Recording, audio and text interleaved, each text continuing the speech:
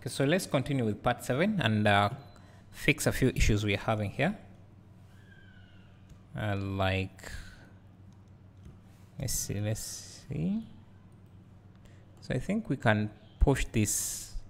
Let me change this orientation to global. Can push this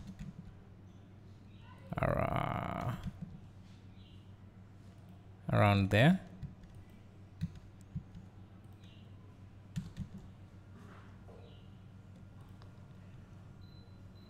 Like that, and give these a bevel weight.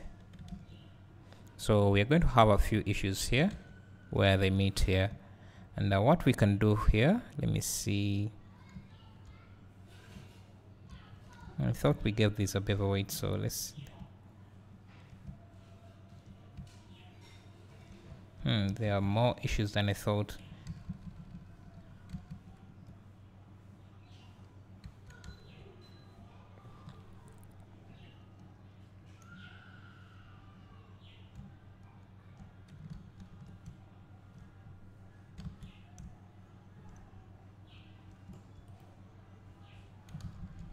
Did I triangulate these?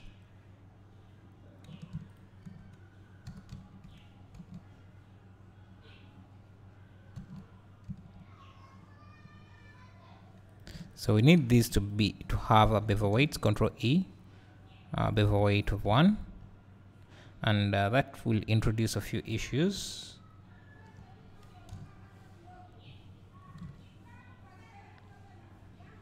Maybe the bevel weight should not be 1, so let's try 0.5.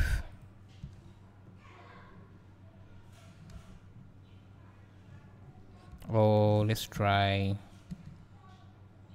Control E, bevel weight 0.2. I'm not sure if it's doing anything, but let's first switch off the bevel and that. And let's make sure this works correctly. So there are a few loops here that we need to edit. So if I selected this, push this, maybe let's remove vertices first. Doubles, remove doubles, push this back.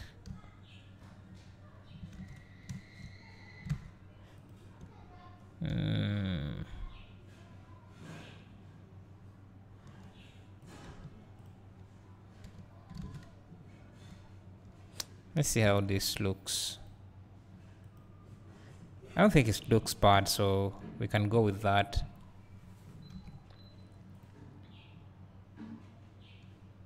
And for this side here, we also need to add, let me see, to add a supporting loop for this here.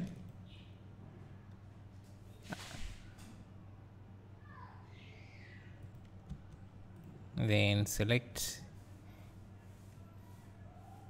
think it fades away around this edge here, that supporting loop, that sharp edge fades away around here,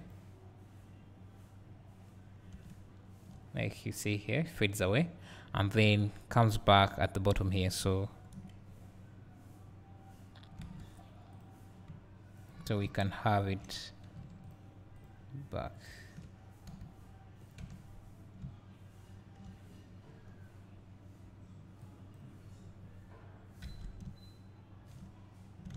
Again, we need to bring it back for this. So you see we have it there. Let me first isolate this. So you see we have it there. Then it fades away. It also has to fade away here for a minute.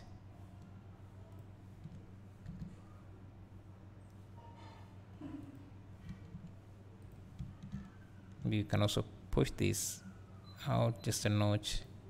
And this also.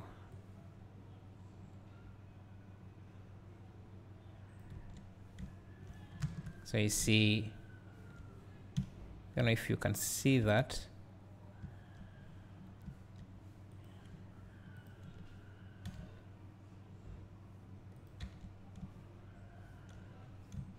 Right, you can see that loop there that comes back at the bottom here.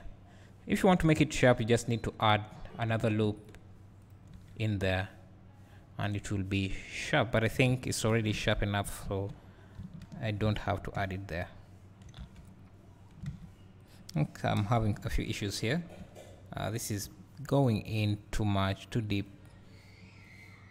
So also this here is going in too deep.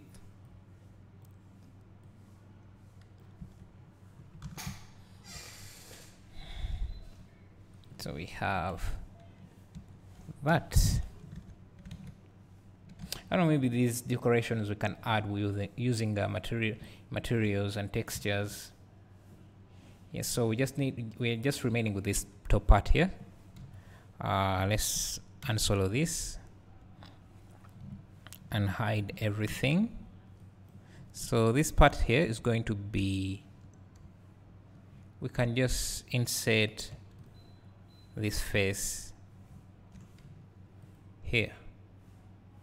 So if I insert this, let me solo this.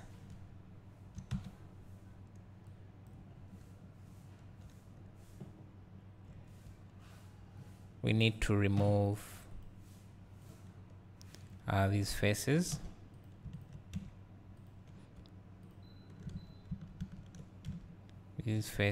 And then make sure these are in the center like that, and then you can move these around.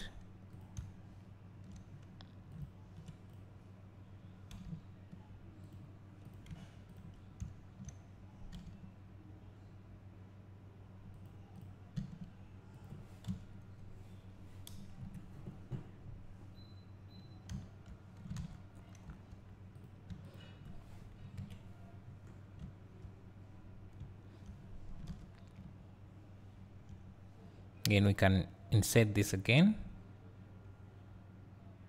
or what we can do is just bevel this, Ctrl B,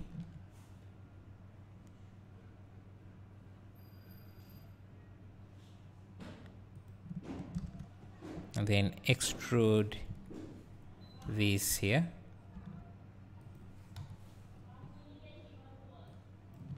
And we can make this curved. Now if we bring back the bevel and this, unhide or unsolo, let's remove these references. This should be inside, so we can scale it in the X direction around like that. These rings all have to have a bevel weight. Now we can select this ring here, extrude it in like that to have something like that, and this should also have an opening, so I think we can drag this in a bit, select this, delete face. So this entire thing has to fit in here, so we can scale it in the X direction like that,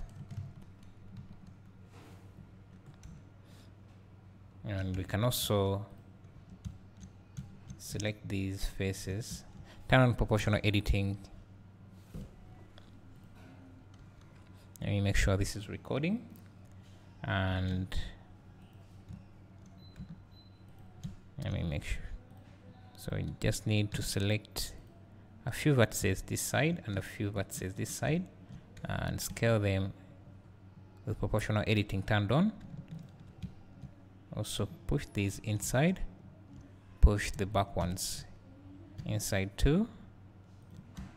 These ones here needs to be pushed in as well around there, and just make sure that nothing is going out. And then we can select this ring here, extrude in, make sure you have the proportional editing turned off, and scale this in like that, and now we have that. So we also need to make sure that these have a bevel.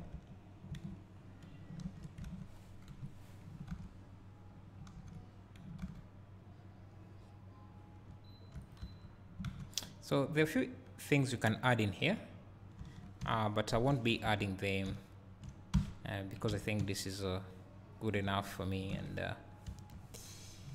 let's see.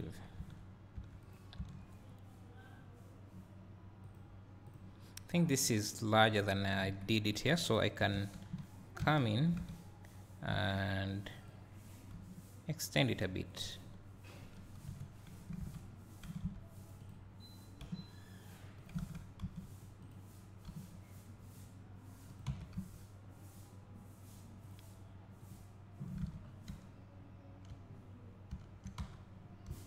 So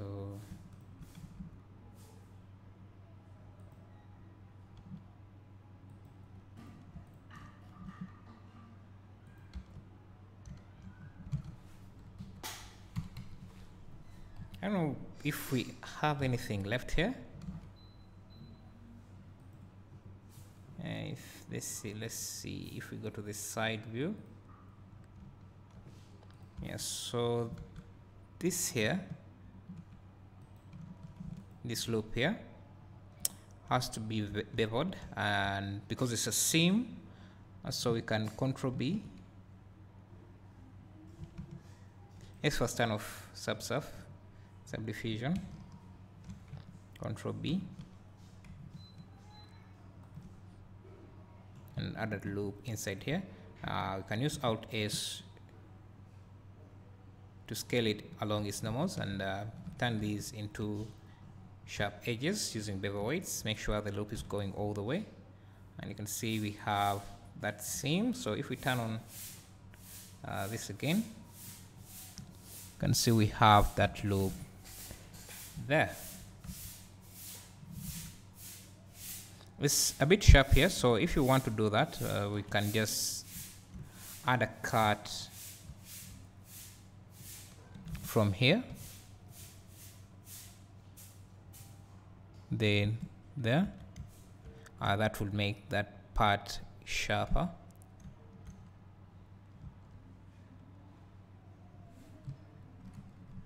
And everything else we can use textures. I think this loop also can be extended to go just like this, because I think this area is also sharp, like that. Now if you want to make it sharper, you just add another loop in the middle there, and you have that. So that's our shaver. In the next lesson, we'll look at adding materials and maybe texturing. Thank you.